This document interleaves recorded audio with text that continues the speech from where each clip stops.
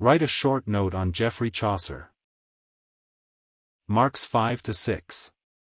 Answer. World illustrious as the father of English literature, Geoffrey Chaucer was the greatest of all the medieval English writers.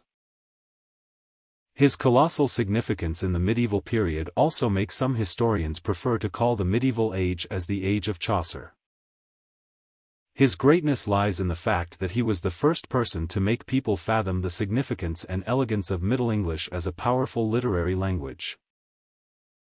It is his continental knowledge, his cosmopolitan outlook which helped him in composing his poems that typify the Middle Ages and at the same time portray the new thoughts developing across Europe. A son of a wealthy London wine merchant, Chaucer traveled extensively throughout Europe to negotiate financial agreements on the crown's behalf.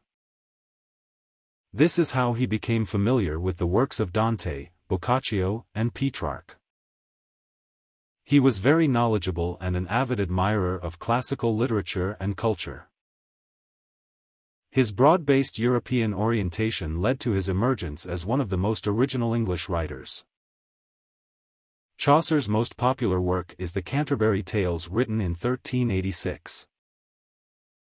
This work very beautifully depicts the 14th-century English society, mainly mirroring the wickedness inside the holy facade of the ecclesiastics. The Romaunt of the Rose and Troilus and Chryside are two other remarkable works of Chaucer. There are no authoritarian records of Chaucer's early life and learning. He deceased on October 25, 1400, and was buried at the entry of the Chapel of St. Benedict in South Transept. Finished. Please subscribe to the channel for more updates of ready-made notes on English literature. Also, please share this channel to help any student pursue a degree in English literature. Please do not forget to subscribe, like and comment.